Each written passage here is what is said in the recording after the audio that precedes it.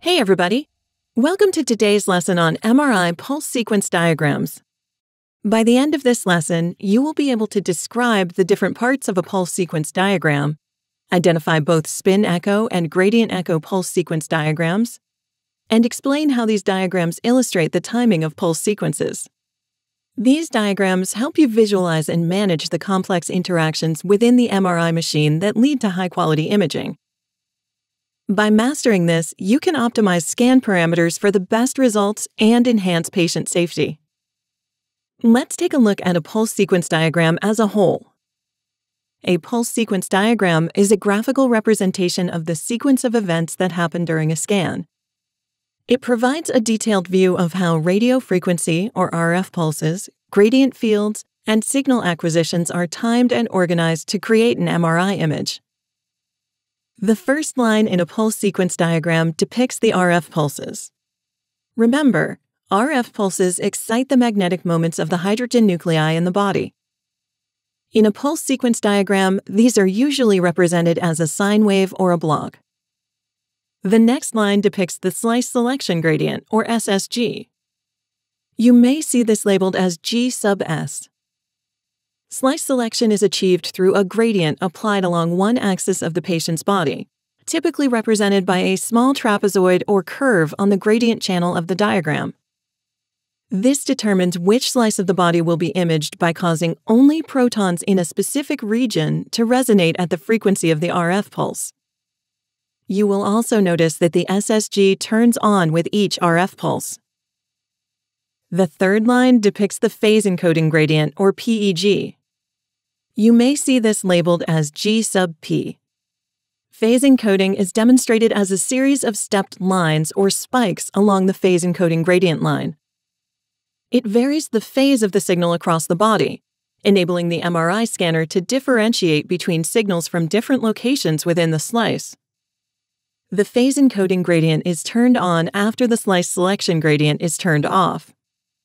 The PEG alters its strength multiple times throughout a pulse sequence, so the number of stepped lines or spikes indicate the number of changes in the PEG over the course of the MRI scan.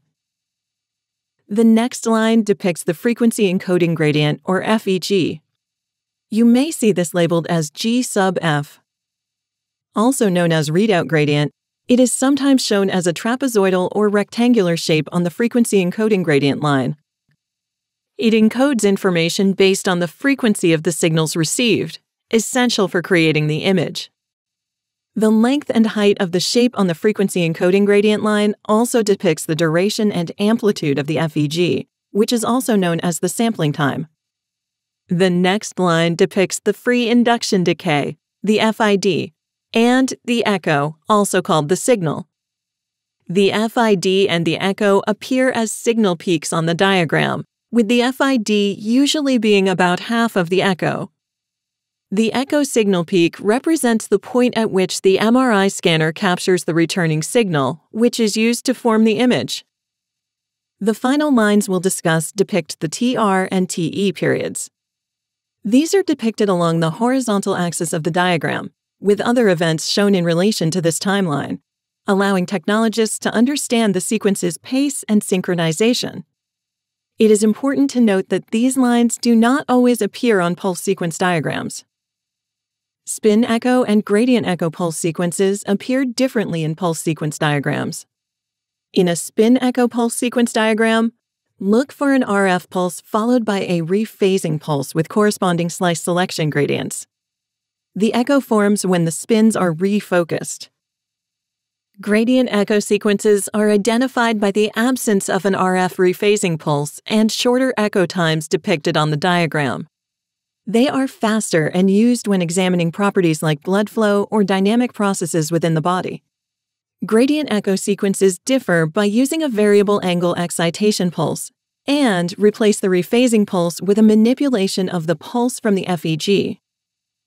Let's take a look at a pulse sequence diagram and see if you can determine what type of pulse sequence it depicts.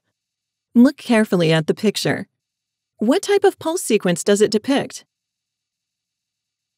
This diagram depicts a gradient echo pulse sequence. Note that there is no 180-degree rephasing pulse.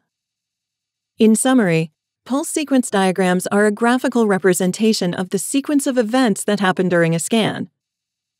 Each pulse sequence diagram contains a line for the RF pulses, the slice select gradient, the phase encoding gradient, the frequency encoding gradient, the echo, and the timing of the scan components.